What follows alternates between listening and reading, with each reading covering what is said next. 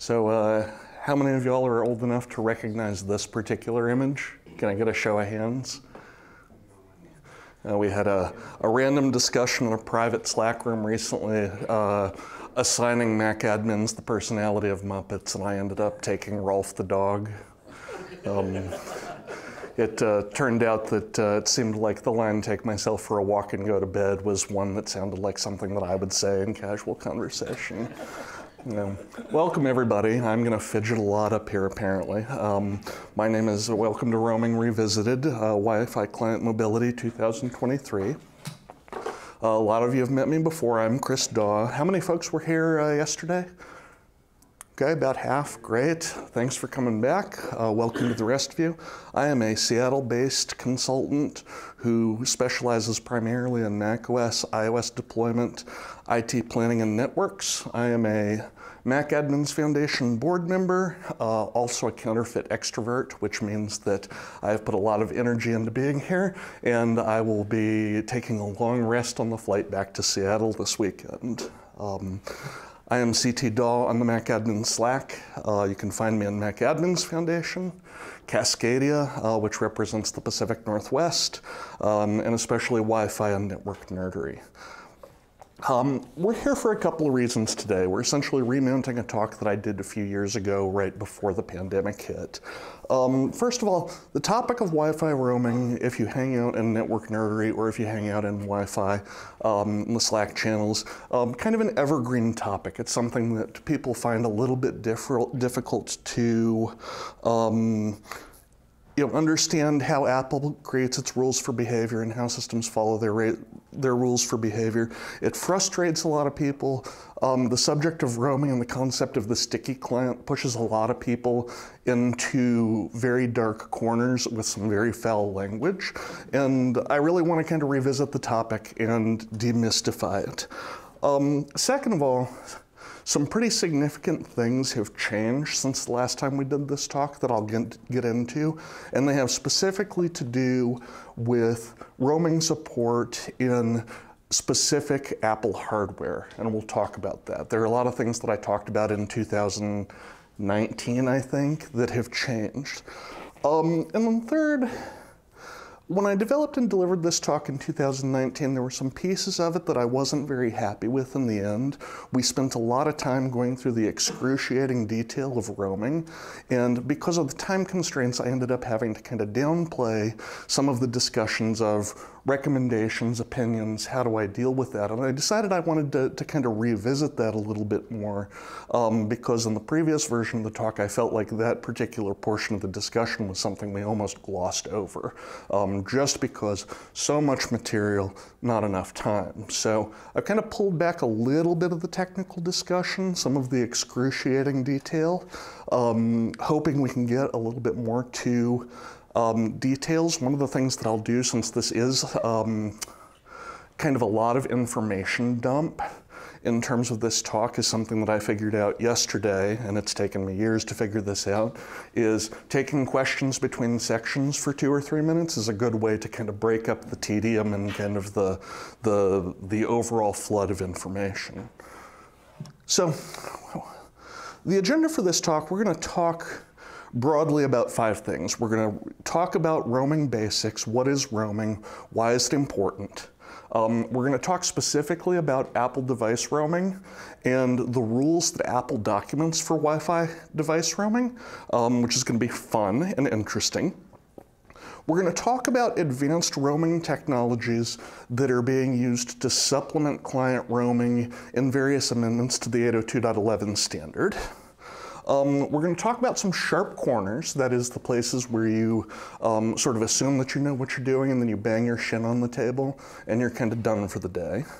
And then finally we'll come to some opinions and recommendations. And this conversation does go far, far, far into the weeds. And so it can be arcane, it can be frustrating. Even revisiting it over and over again, I find it difficult to get the vocabulary right because it is a relatively technical vocabulary. So Wi-Fi roaming basics. First of all, what is it? Turns out that there's not necessarily a clear and universally accepted definition. I was in the Wi-Fi Slack.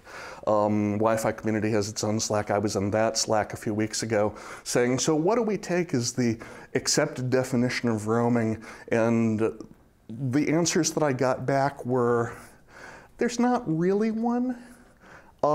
Each person has kind of their own interpretation. And then I started digging through some of my CWNA study guides and Certified Wireless Design Professional study guides. And I found a couple of things that were useful. In the exam prep guide for the older Certified Wireless Network Administrator 106, there's a section on troubleshooting roaming. And the Certified Wireless Network Administrator 107 guide includes a section called Roaming Design that somehow didn't even manage to make it into the book's index. I just had to leaf through and find it. It was a little bit accidental. But both of those guides gave a description saying that roaming is effectively the method by which client stations move between RF coverage cells in a seamless manner. And so we're going to take that as our jumping off point. If we were to take that phrase and sort of build a list of criteria defining roaming, we start with the idea that a wireless client starts associated to a network via a particular access point or basic service set, if you will. The client then, for some reason, moves its association to a different access point in the same network, and in doing so maintains its connections and its sessions, so that things like video calls don't get dropped, voice over IP calls don't get dropped, your application sessions continue to work. This is how we're going to talk about this in terms of criteria. And when you do this in Mac OS, it looks a little bit like this. Yeah, you don't see anything, nothing happens visually. There's no obvious clue that this is going on. There are places in logs to look for it. If you are using diagnostic tools, you can see it happen, and you can set yourself up to receive notifications when it happens. Here's a little bitty short video that I took in Wi-Fi Explorer roaming between the two access points in my house in Seattle. This is going to be very subtle, so watch the bold black text and look for the moment that the bold black text switches between the mezzanine access point and the third floor access point. Did we start playing? Yes, we started playing.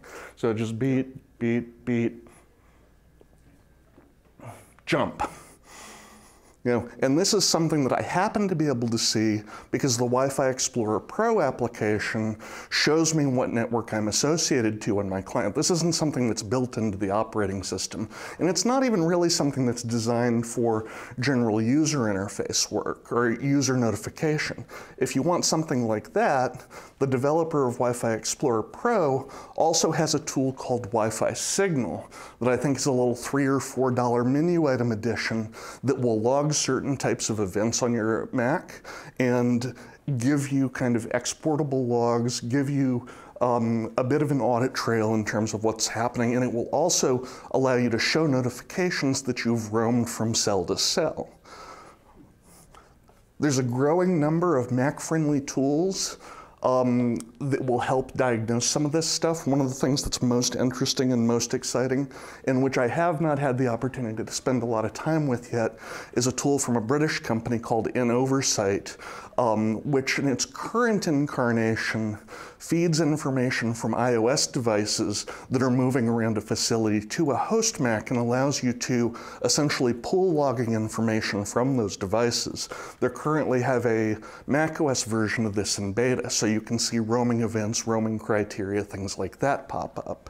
And this is something that if you are interested in this particular topic, interested in this process, doing network administration, this might be a good tool to get a hold of.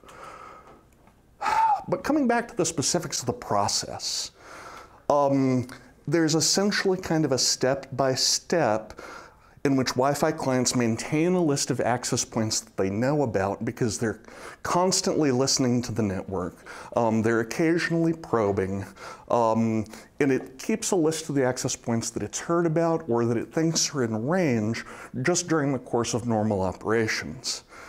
At some point, a client then uses a proprietary metric to determine that it should attempt to find a better connection. Keep in mind that metric is proprietary. It varies from vendor to vendor. The client checks its list of candidate access points, might scan again to verify their availability, and then it chooses a new access point and attempts to roam. And implicit in all of this, and really key to this discussion, is that it's the client that makes the decision to roam. It's usually, again, based on a proprietary set of metrics specific to the vendor. We're going to see that larger enterprise-grade networks can influence this a little bit, but to this point, it's still the client that's making this decision and attempting to execute. If you really want to get into the weeds, you can see the transactions and the traffic necessary to execute a roam if you run a certain kind of packet capture. This couple of slides shows essentially 4 frames in 2 exchanges. One is an association request and an association response, that is a client joining a network. That's the first 2 frames in this list. The 3rd and 4th frame show what is called a reassociation. And the 3rd line shows the client sending a reassociation request to a second access point, essentially saying, hey, I want to be over there. The information field that I've highlighted over to the right saying reassociation request is an easy way to pick out that this is a roam attempt. And this is a Wireshark visualization, by the way. Looking over to the right, you can see that the client was originally on channel 48, but it sends its reassociation request to an access point on channel 165. You might be wondering how I captured this. This is multiple machine captures combined into a single file, because you can typically only capture on one channel at a time. And finally, at the bottom of the window, the content of the reassociation request includes information from the client telling the roam candidate access point which access point we're coming from, because one of the things that happens in the back end is potentially transitioning cached information about sessions from access point to access point. And then in the 4th frame of the capture, the access point that the client attempts to roam to sends a reassociation response back to the client with a status of, yes, successful, you can come over here and you can be associated to me. That allows the client to switch its connection. Why do we care? Why is this important? I've recombined the number of reasons several times, depending on how granular I'm feeling moment to moment. Because it is kind of complicated, and you can do, and well, there's nothing more that network people love than hair splitting, right? Now that we understand what it is, we want to understand why it's important. The first reason that it's important is client connectivity and connection performance. Essentially, we want our client devices to stay connected to the network, and we want them to have acceptable performance. One of the things that happens as a Wi-Fi client moves away from its associated access point is that as the distance increases, the quality of the signal degrades to the point where the negotiated transmission rate may be too low for the client and the access point to send enough data to maintain a connection. This is where you might get something like jittery dropouts in your voice calls, or sort of weird artifacts in your video calls, or dropouts in your video calls.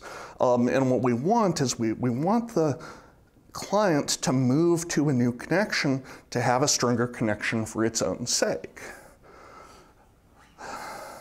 But there's a second reason for this, and it gets into kind of the nature of Wi-Fi and the way that Wi-Fi works in ways that are different from the way that Ethernet networking works. In Wi-Fi, you essentially have a medium that all of the devices in a cell contend for. That is, one radio effectively can transmit at a time and be heard. If more than one radio transmits simultaneously, there are collisions and everybody has to back off and resend. And in that environment, a client with a slow connection uses more time to transmit the same amount of data as clients with fast connections. And the clients that are associated with an access point that have a fast connection negotiated, they basically have to sit there and wait for the slow client to finish sending its data. And so really what you want is you want your clients to roam in order to provide aggregate network performance. And this is something that's a little bit of a weird concept that I find it incredibly hard to grasp. We don't necessarily want to think about Wi-Fi performance in terms of I have one client and one access point and they've negotiated a 500 megabit connection or whatever. You know, that's all well and good. It doesn't tell you enough about what's actually happening, because the real key is the number of clients in the cell who are attempting to transmit and receive within that given cell, because that slices up the amount of time that's available for everyone to transmit and kind of kicks that issue of bandwidth over to the side. Airtime are a real problem. And if you have a slow client monopolizing the airtime on an access point, you're essentially degrading the experience for everybody who has a fast connection. So, questions about this so far? And we're going to remember the catch box, and I'm going to try to actually hit the targets with the catch box today, because that's been an issue so far. You talked about the list of access points that a client maintains. Is that something that you have any visibility into, any capability to control? To my knowledge, no. One of the reasons that I'm very interested in playing with the N-Oversight tool is because the N-Oversight tool is surfacing more logging information that may not be obvious. I haven't seen any evidence of it so far, but I don't want to treat that answer as authoritative because I've come to some of these new tools kind of late. I haven't been paying as much attention as I should have. There may be something there. But to my knowledge, from an end user perspective or an administrator perspective on the client side, the answer is no. Other questions? Back in the back? Uh-oh, where? Careful. I caught it. Hi. So first thing first, I love your t-shirt. I want one for myself. Thank you. So I just wanted to add on to the last question. And the question was on like maintaining the list of the devices. So there is a free software which comes on Mac itself, which is called Wireless Diagnostics. So if you open that, you see a window. In that, you see an option of scan. Yep. And I think that what you're saying is that wireless diagnostics will allow you to kind of scan the network. And I think that, I'll have to look at it because I haven't looked at it in a little bit. But what I think that wireless diagnostics is showing you is kind of a scan of what's available when the computer goes out and tries to talk to the network and say, hey, what's out there? And I think that the question that I'm getting from John is a question about, can we review that data in logs and understand what the computer understands without it having to scan? So I think that's the distinction I'm making. But yeah, that's an excellent point. Thank you. No, thank you. No, I just because you made a point that there could be something, so I just wanted to add, that's it. Okay, yeah, thank you. But yeah, this is going great. I'm learning so much. Thank you. Okay, yeah, fantastic. Anybody else?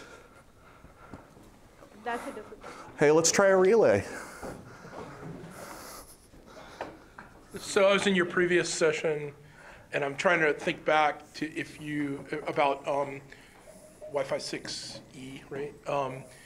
Trying to remember back if you talked anything about roaming and anything related to Wi-Fi 6E and roaming. Is there any I date on haven't yet for a couple of reasons, and we are so going to get to that. Okay.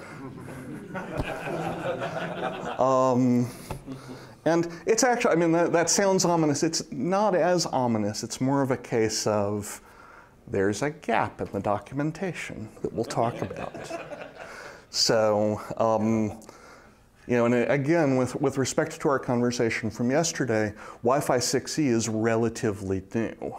And especially, you know, by the standards of network hardware generations, at least Apple has really only gone to 6E, I think, since October of last year. And Apple tends to put stuff out onto the market and then document gradually over time.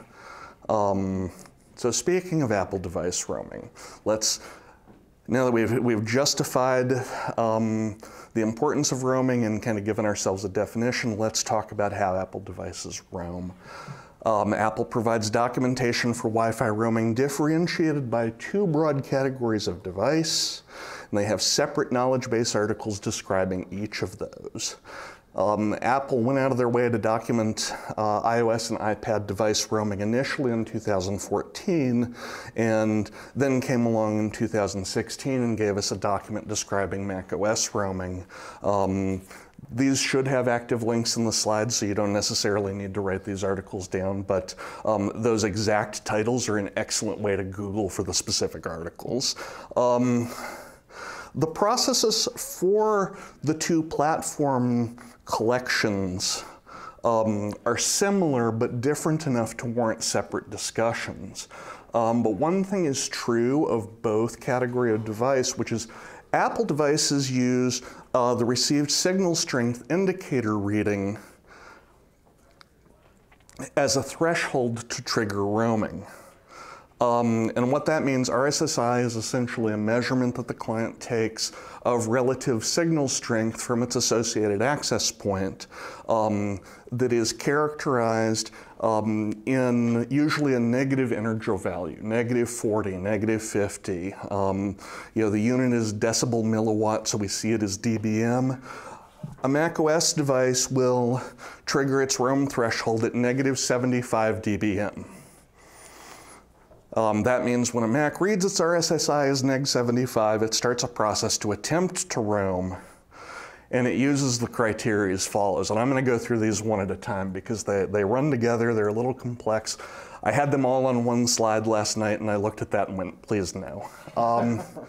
So rule number one is that macOS is going to prefer a 5 gigahertz network over a 2.4 gigahertz network as a roaming candidate if the candidate network in 5 gigahertz measures an RSSI of -68 or greater.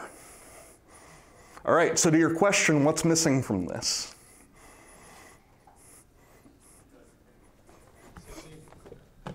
Yes, 6E, thank you. The Apple articles have not been updated to reflect 6E. And so I am drawing a certain number of assumptions based on previous behavior that have been borne out in the limited testing that I have done. But what I am showing you is what Apple actually documents and then calling out some things that Apple doesn't document.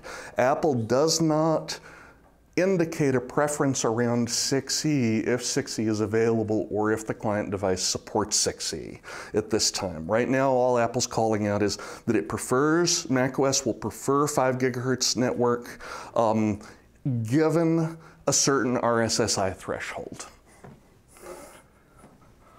I can't be the only one that isn't sure about this. Is this working? Anyway. When you say greater than -68, it would be like -67 or higher. Yeah. Okay. Yeah, because that is true of the way that we use these logarithmic figures. A smaller negative integer represents a higher signal strength. I think I said that right. So yes, absolutely. Let's have that back. Excellent point. Okay. Criteria number 2, and this is interesting because this is a new insertion. I believe, although I have not confirmed that this is a new insertion since macOS Ventura shipped. This was not in the article the last time I reviewed this particular process. macOS considers information shared by networks about channel utilization and quantity of associated clients. macOS uses these details along with signal strength measurements to score candidate networks. Higher scored networks offer a better Wi-Fi experience. If multiple 5 gigahertz SSIDs receive the same score, macOS chooses a network based on these criteria.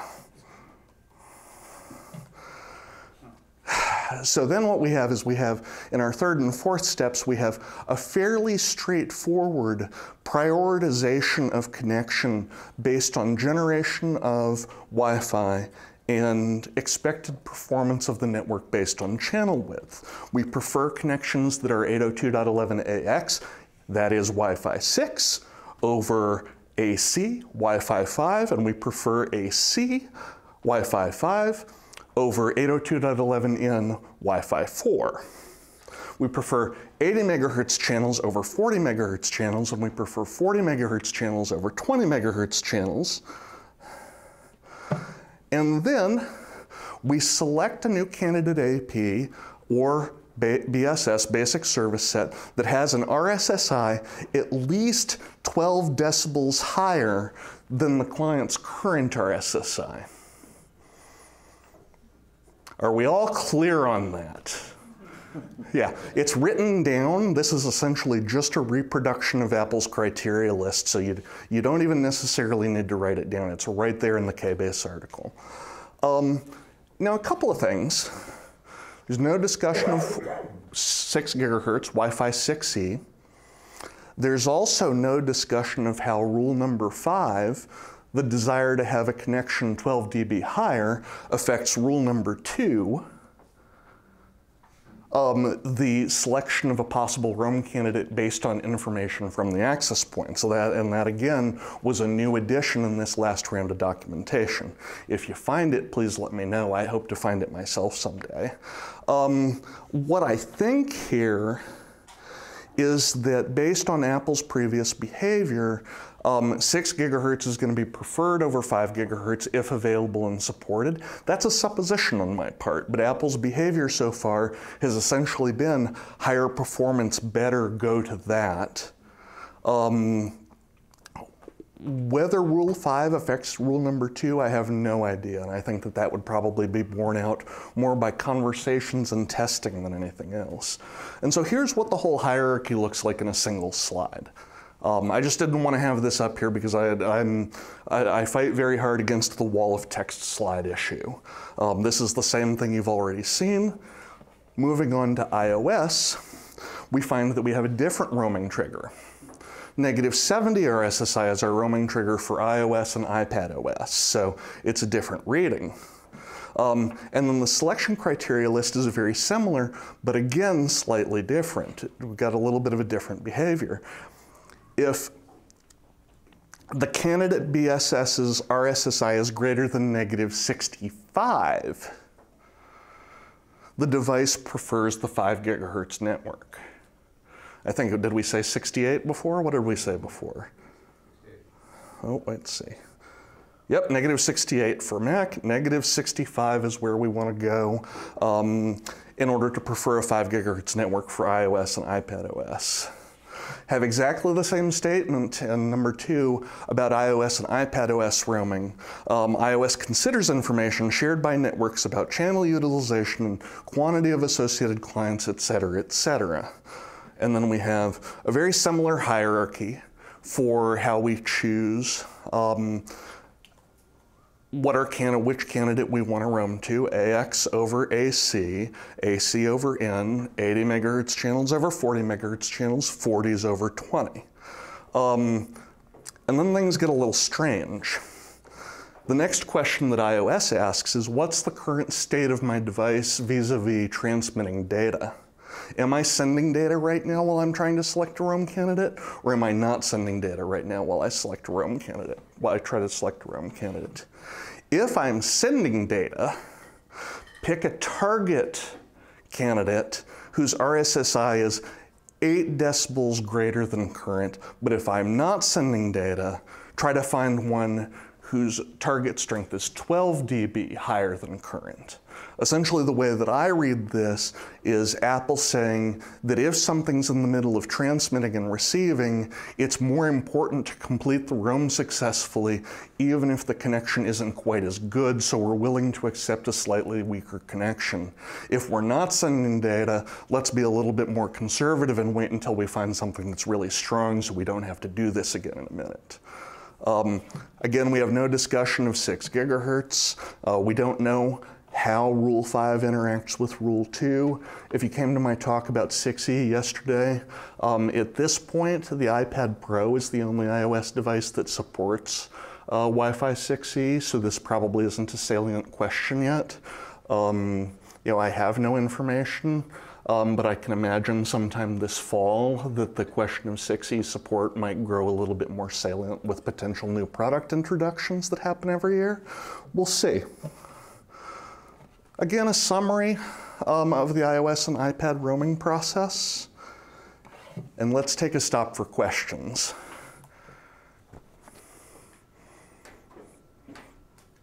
All right. I got one. All right. I'll give you one. How many, there it is.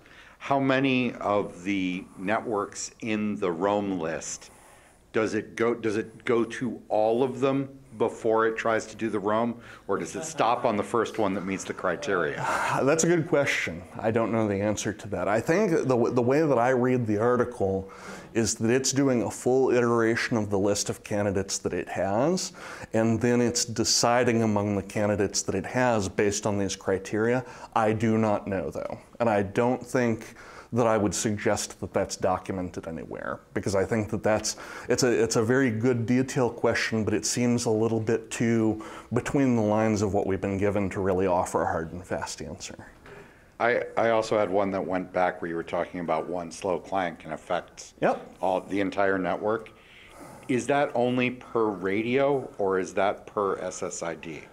That's going to be per BSSID, and by basic service set is a subset of an SSID associated with a single radio and an access point. So technically, a basic service set is going to be the cell broadcast on a particular band by a particular radio by one access point. So if you have a tri-band access point, if you have an access point that's broadcasting 2.4, 5, and 6, that access point may, if it's only broadcasting one SSID, that access point is broadcasting 3 BSSIDs, one SSID per band. What about MIMO technology? I mean, with multiple radios or multiple antennas? I think that that's not really relevant to this question in terms of thinking that the MIMO technology is more of a kind of, this is how I'm transmitting for redundancy and resiliency, and I would suggest that it doesn't really enter into this particular discussion.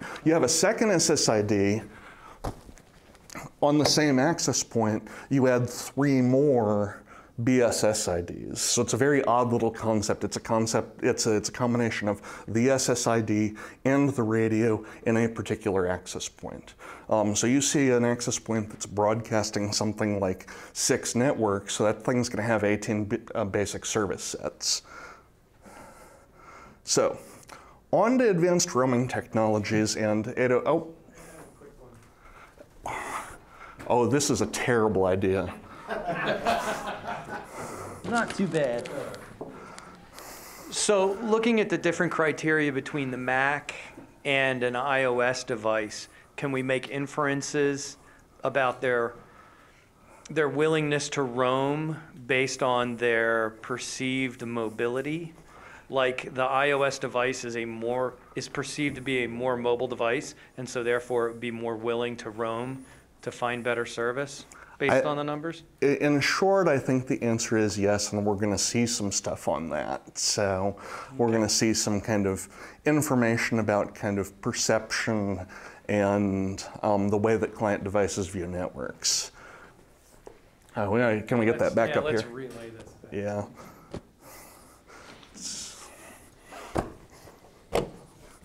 All right, so 802.11 alphabet soup.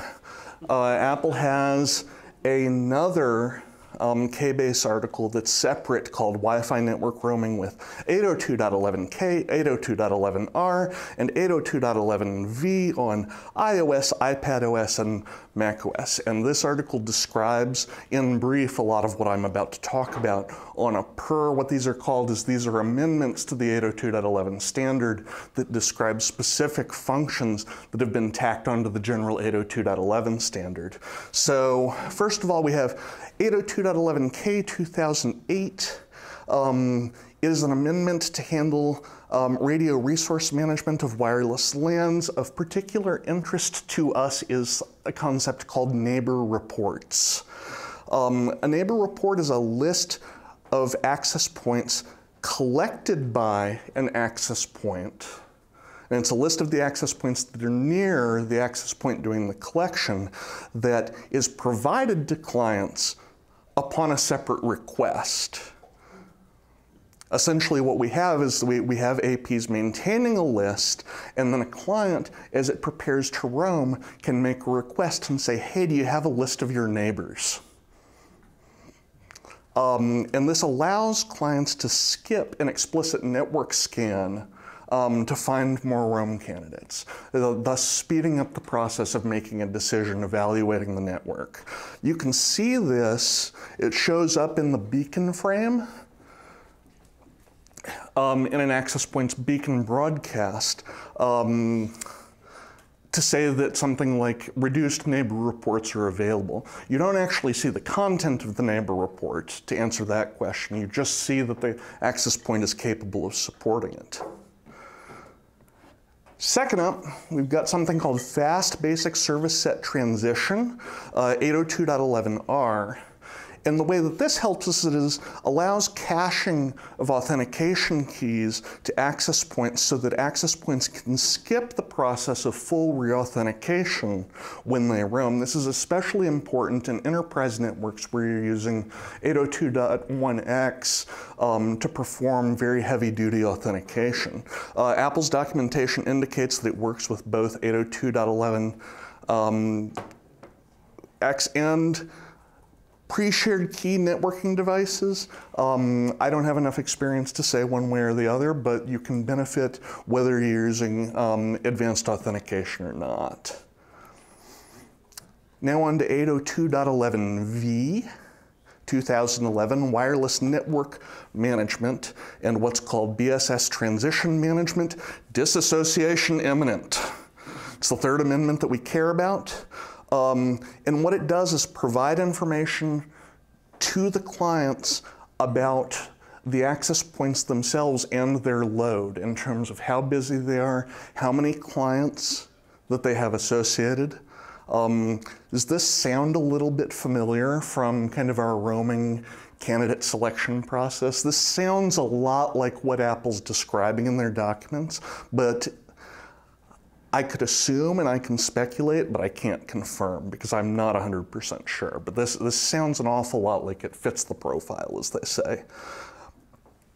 And then finally, we have this thing that Apple documents called Pairwise Master Key Identifier Caching, which is part of 802.11i, and it's something that gets kind of shoved aside in everyone's discussion. And from what I can read is that it's a little bit older. It's a little bit of an older method of caching information at other access points, and it's something that if you do a search and include the word security, there have been a lot of security holes in this, so it seems to be the case that particularly if you're using a pre-shared key network, you don't want to be doing this, but Apple also documents it. And so when you get into these advanced roaming amendments, you then want to know how does Apple handle these advanced roaming amendments? And the answer is different from macOS, different in macOS and iOS, and it's subdivided in macOS. When we talked about this in 2000, did Apple Silicon exist in 2019, at least publicly when we talked about this? I don't think it did. And so this was one of those questions where in 2019 we were looking at the documentation and Apple's platform deployment guides would say things like, oh hey, this works great in iOS. And then there's no mention of it in macOS. Now it's mentioned, and essentially what Apple's chosen to do is they've provided support in Apple Silicon devices, specific Apple Silicon devices. They need to be running macOS Monterey or better. And they're just kind of waiting for Intel devices to age out. How many people are more than 50% Apple Silicon now in your fleet? How many people think it's going to take you more than 2 or 3 more years to age Intel out of your fleet? Okay, a few folks. So this is something that you're going to want to watch out for. This is something that the longer time goes on, the less angry we have to be about this, but it is something to be aware of. With respect to iOS and iPadOS advanced roaming support, Apple provides sort of a different set of criteria. Rather than being based on any kind of hardware platform, it's based on iOS version. You can see kind of the interesting note there at the end for PMKID caching, where Apple just says, yes, it's supported, without really designating what version of iOS you're working with. Apple describes a minimum iOS version. I suppose the good news here is that if you're still on a version of iOS that doesn't support these amendments, you have many, many, many other problems, and roaming ain't one, as they say. You know, and all of this illustrates that questions of client support underline a key concept in this discussion, which is that using these amendments comes with a number of important caveats, and there's several of those. Your clients have to support the amendments. Your networks have to support the amendments. You're usually going to go to your client vendor and consult their documentation and say, hey, what's supported here? If you really want to, you can dig into packet captures and see what clients say they support, because that information is all communicated back and forth between the clients on the network when they go to join a network. If you're looking for information about network support, you can either talk to your network team, or again, you can use the fantastic Wi-Fi Explorer in its column amendments that shows what amendments it has detected as enabled on your access points, saving you a lot of work. And then there's one final key thing about these advanced roaming amendments, and this is the thing that I think people get really excited about. These advanced roaming amendments, they get really excited about these capabilities. Not one of these changes your Apple device roaming trigger thresholds. And that's a key point, because these advanced roaming amendments are all things that are there to help the client along when it's decided to roam. If it hasn't decided to roam yet, well, yeah, the negative 75 dBm and negative 70 dBm thresholds are still key for macOS and iOS. Questions about that? Obscene gestures? Okay. So now let's talk about some sharp corners, and this is where the conversation will really start to go into the weeds, and it looks like I might have to hurry myself up a little bit. We're going to talk about things that can get you into trouble when thinking about roaming, and there's 4 broad categories here. 1 is issues with the roaming selection criteria. 2, we're going to get into the implications of some physics and math, and yes, we're going to see some physics and math. We're going to talk about differentiation of client devices, and that's going to include some visual aids that kind of illustrate some of the issues that I'm talking about. So to get into kind of roaming selection criteria, there's a lot of rules, right? And if we go back over this rule list and start asking ourselves some questions about the rules, you know, what happens if there's no 5 gigahertz network with a signal strength of negative 68 or better? In this case, we're probably going to end up switching to 2.4 gigahertz, and that generates its own problems, because in an improperly tuned network, a 2.4 gigahertz network is going to attenuate less readily, and this is a place where your client may stick. This is a point at which you may just be telling your end user, turn Wi-Fi off, turn it back on, in order to get back on 5 gigahertz, and hopefully it will. In terms of the preference hierarchy of Wi-Fi technologies, that is what we call the PHY modes, we know that we prefer AX over AC and AC over N. What happens if you have a network that's grown organically and you've slapped a mixture of APs into place that use different technologies? This is going to be true of smaller growing companies in a lot of cases. All of a sudden you've got a mixture of possible candidates to roam to, and the behavior of the client is going to become very unpredictable. You have a similar issue with channel widths. One of the things that vendors love to do is they love to set default channel widths, and sometimes they change the default channel widths on a model by model basis. And if you're not carefully monitoring what your widths are, you might have a mixture and get yourself into trouble. And then finally, what happens if a roam candidate with a signal strength at least 12 dB higher isn't available? Usually, yeah. So, some physics and math. And I'll concede that I have a degree in American history, so this is where my brain starts to bend and where some of these explanations may be a little bit awkward. Start with the inverse square law, which is a basic law of physics that says that the intensity of signal from a point source, say an access point, or you can think of a light bulb as the same kind of thing, it's inversely proportional to the square of the distance from the point source. To put more simply, you travel away from a point source, the intensity of a signal drops in a way that you can calculate and model. Using an example from astronomy, the further you get away from the sun, the dimmer it is. Key implication of this inverse square law is that the numbers we use to describe power and signal in Wi-Fi grow and shrink by orders of magnitude, and they do it very rapidly.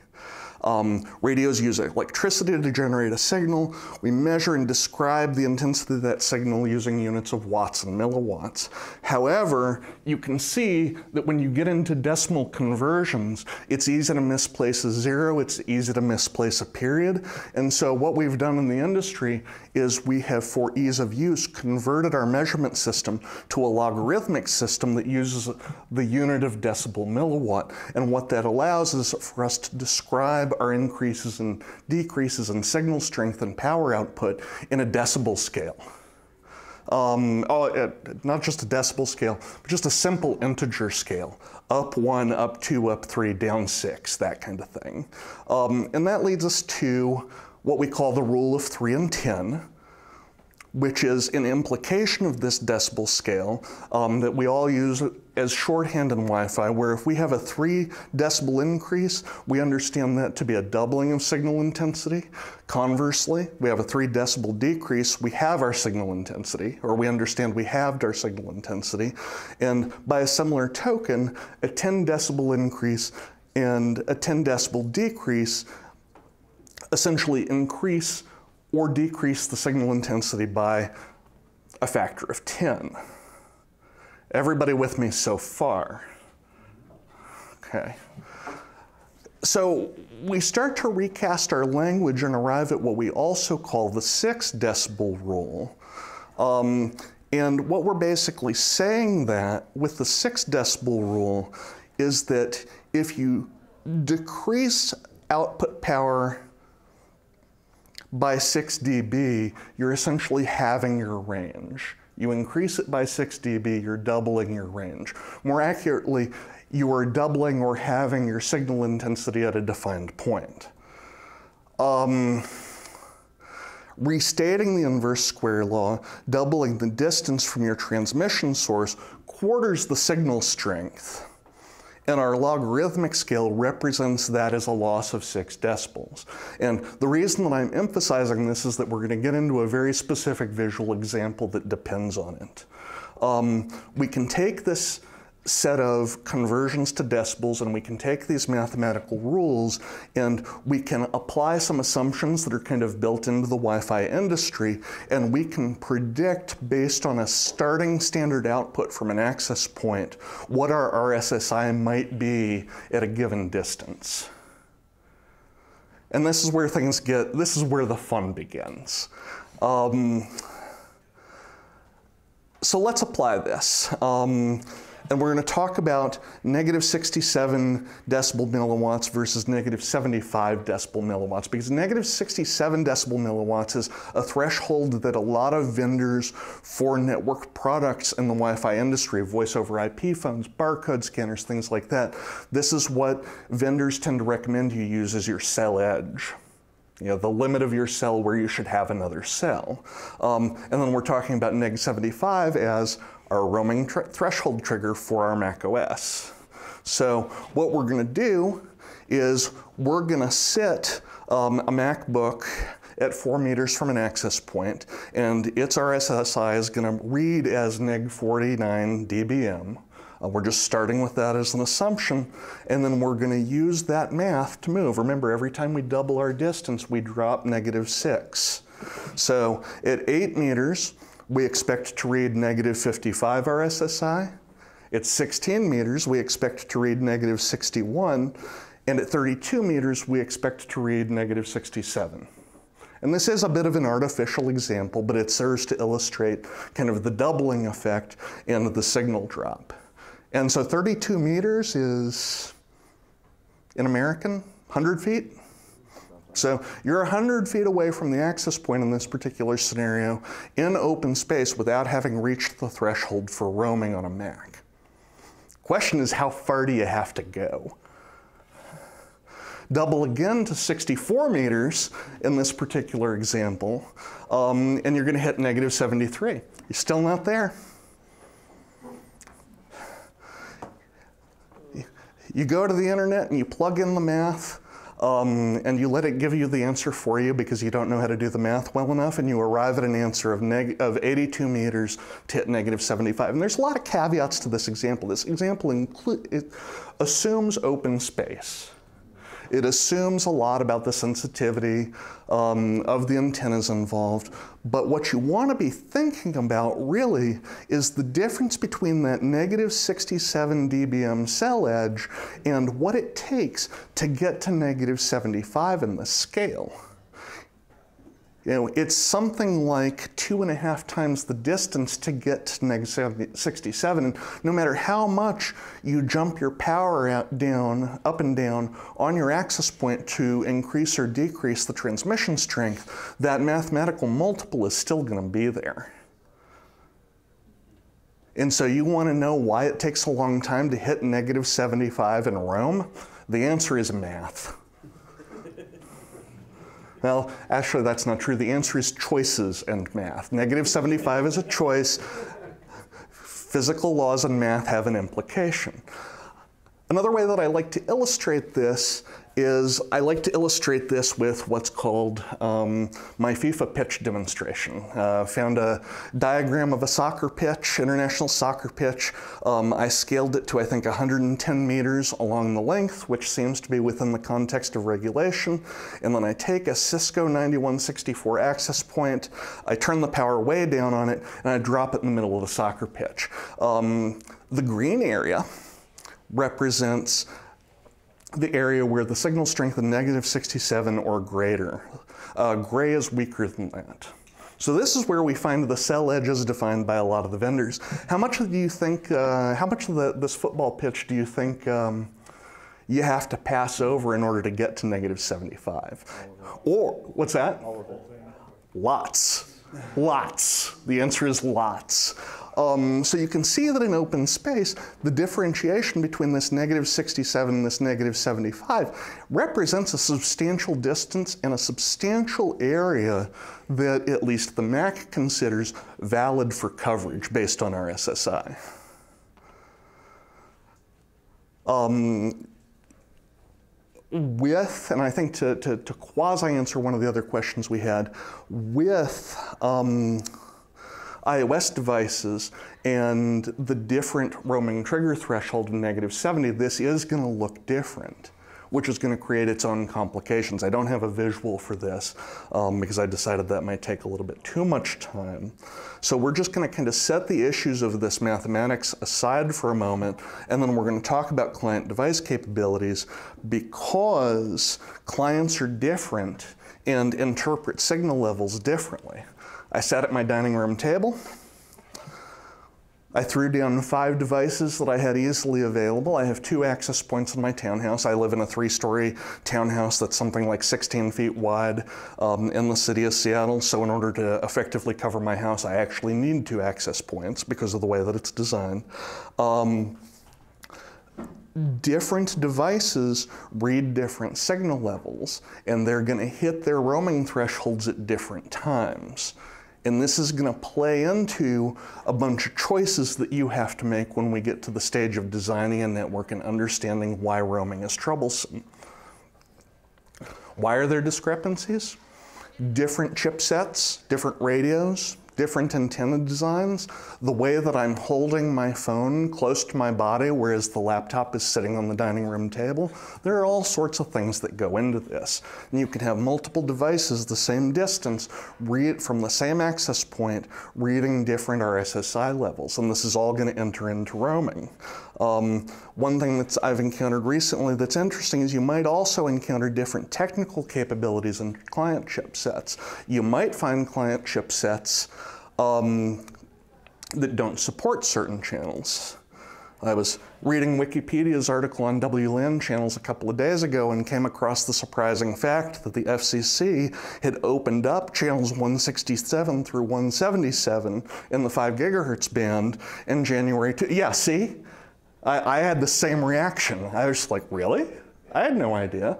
Because the ability to support these channels and these frequencies is essentially burned into the silicon of the chipset.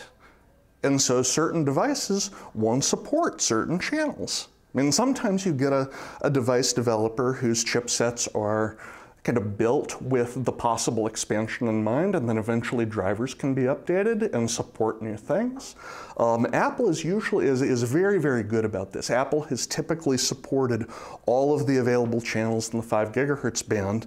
This issue of 167 through 177 was new for me. I haven't seen a lot of access points supporting it either, so I assume it's kind of a null issue in terms of your day-to-day. But it's there. It's a potential problem. You get a newer set of access points that have channels that your clients don't support, you get yourself in trouble here. So that was a lot. Questions? Okay, so wouldn't it? I mean, it would seem like it would make sense for Apple, at least, to have the same thresholds on different devices. To have, I'm sorry, to have what? The same roaming thresholds on different devices. It would make sense for them, you would think. So have they spoken publicly or documented any reason why that would be different? No, all we can do is speculate and kind of surmise. I think that for my part, if you ask me to speculate and surmise, the way that I think about it is that Apple thinks of the iPad and the iPhone as devices that are likely to be, they think of the iPad and the iPhone as truly mobile devices, is my take on it. That are the devices that are being carried around, actively being used while the user is on the move, and therefore the way, and with smaller, less sensitive antennas and less powerful transmitters, they feel like they need a more aggressive threshold to trigger a roam on those. And the impression that I've had is that they simply don't think of laptops, MacBook Pros, MacBook Airs in the same way. In spite of all of the people that you work with who walk from office to office on a Zoom call with the lid open, that's just not how Apple thinks of it from a design perspective. That's my take on it. There's no real hard information behind that. I can definitely say that I've provided that feedback, and a number of other folks that I work with have provided that feedback as well. Yeah, it's interesting. A quick follow-up, is that commonplace for other vendors as well? Do we know? I don't know specifically. I spend most of my time with Apple devices, and I haven't spent a lot of time investigating the way that other vendors treat it. Apple's unique in kind of that sense that they control the hardware and the driver and the configuration in a way that a lot of other vendors don't, and I suspect that the answer with other vendors is probably a lot more of a mishmash. That's a different conference. Okay, so another complicated follow-up. Okay. So you gave the distance calculations, you gave all of that. I'm at a trigger point for a roam. My device looks for something. There's no candidate. I'm still moving. When is the next trigger? Good question. So, there are some things we just don't know. And let me come back to that at the end because I want to make sure I understood the question. But let's talk about, I wanted to get to this while we still had some time because this is the thing that I didn't really get to spend time on the last time I gave this talk. Recommendations dealing with Wi-Fi roaming and its discontents. So, your first goal is setting expectations, not panicking. Remember to bring a towel. Set your expectations based on all of these caveats and limitations that you've learned about, and also based on testing that you've done. Based on what you know, you may have the option to tailor your network for a Mac OS device, but you also may need to tailor it for an iOS device instead, which is something we'll talk about when we talk about design.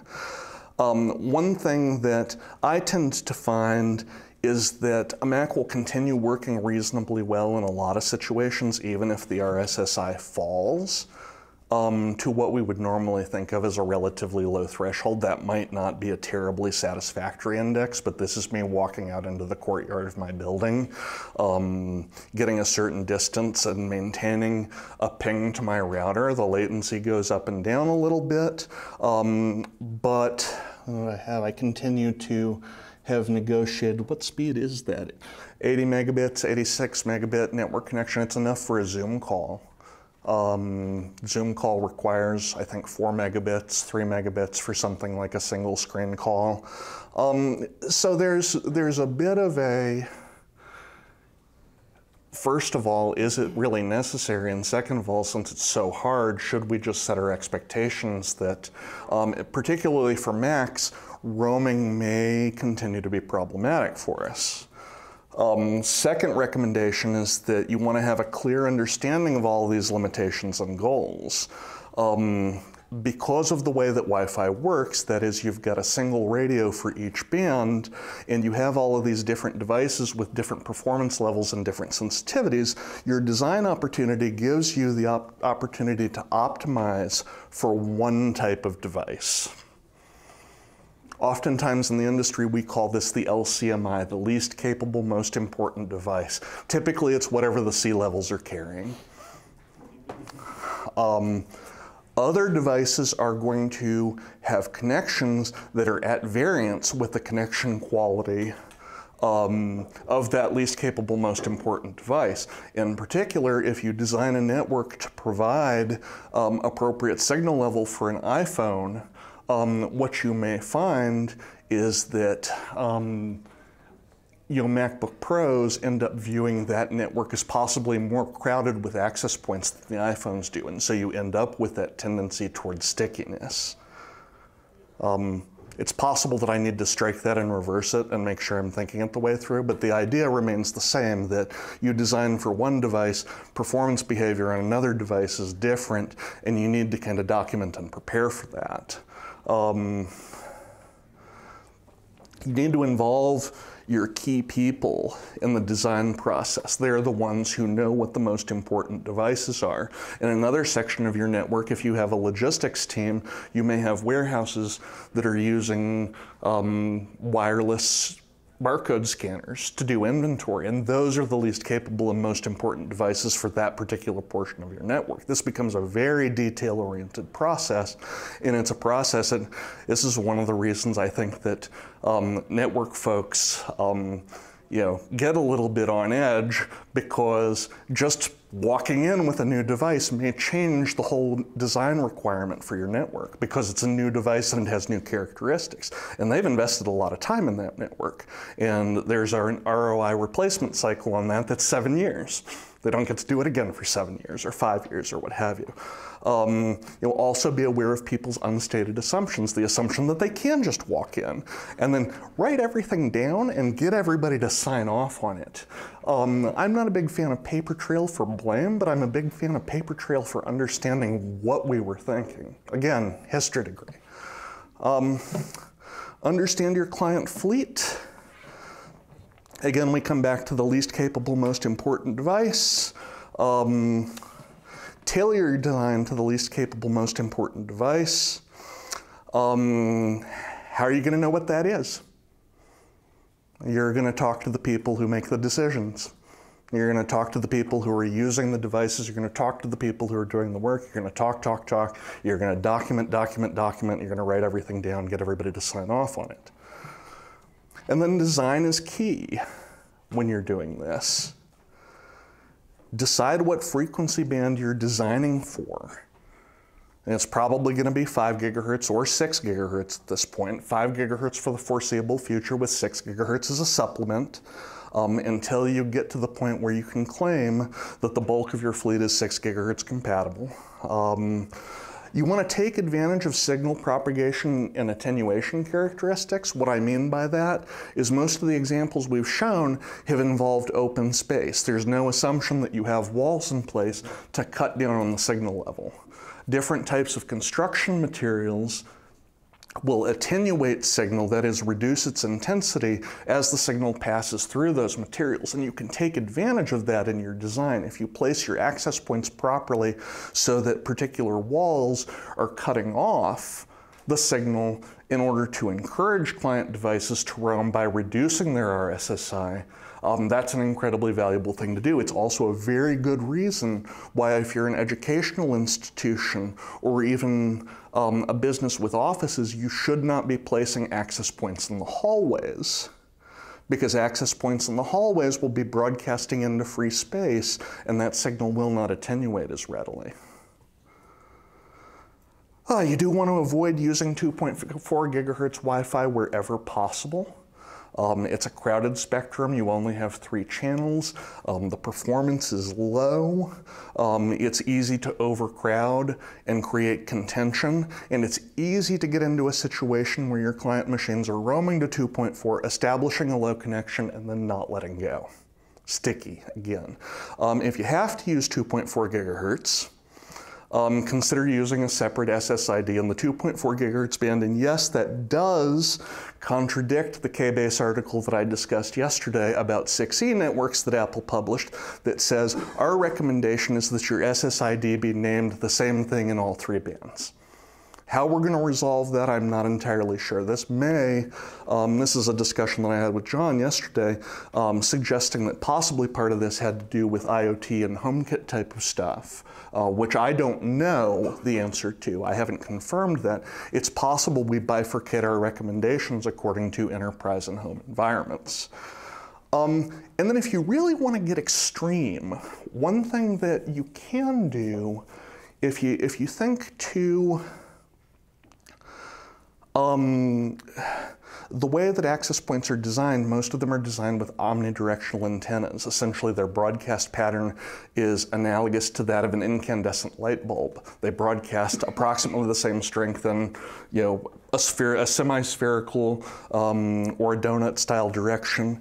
If you really want to get aggressive about this, you can start to play around with hardware design changes along the lines of access points that take external directional antennas to focus your signal the way that perhaps a flashlight does. And you can focus a signal on a smaller portion of your facility, and what that implicitly does is cause the RSSI to degrade over a much shorter distance because you're more focused on a single location. That is something that really gets into your budget, though.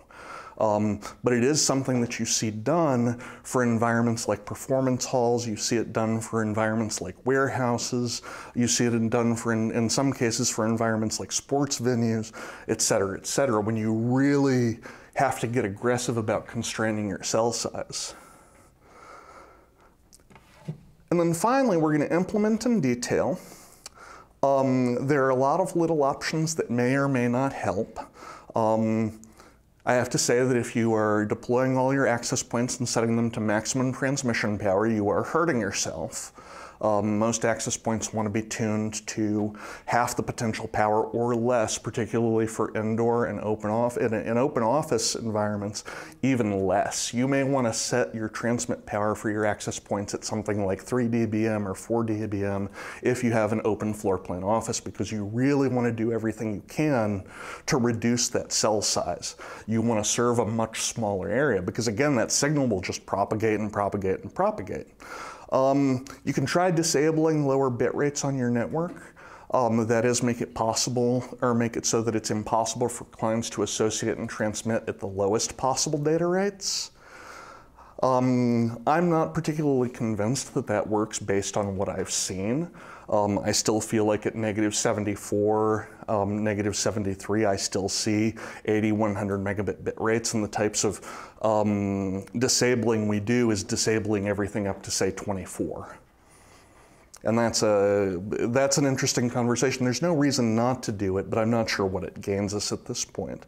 You do want to implement the advanced roaming features wherever you can, not necessarily because it helps trigger the roam, but because it helps make the roam faster. And then you might want to watch out for features that might cause problems in your network infrastructure. A very good example of this is radio load balancing, where a network will try to intelligently split the load of clients across different radios in order to keep the load relatively stable across all of your access points. That may prevent your client devices from roaming, or worse, it may allow your client device to roam and then cause your device to roam right back. Then train your users accordingly. You may not want to set the expectation that they're going to roam reliably on a Mac. You may want to set that expectation that, the thing you do is you just disconnect and reconnect. That might ultimately be a source of less frustration in a lot of ways. You might just get to the point where you receive fewer help desk calls if you define your expectations down for this particular issue. A lot of that's going to depend on how important it is to your particular business, right? And again, I can't emphasize this enough. Set your expectations. Set your expectations appropriately for this, because I think that one of the things that I find in my discussions in the various network and Wi-Fi channels is kind of an expectation that, this is going to work the way that I want it to, and I can force this to happen. There's a lot you can do to encourage it if you spend the appropriate amount of time on design and implementation. You can get this closer to where it is closer to where you want it than where it is out of the box. But because of this kind of discrepancy between roaming thresholds and what a lot of folks seem to want based on their expectations, I don't feel comfortable guaranteeing that you're going to be able to pull this off 100% of the time. Questions? I got 3 minutes.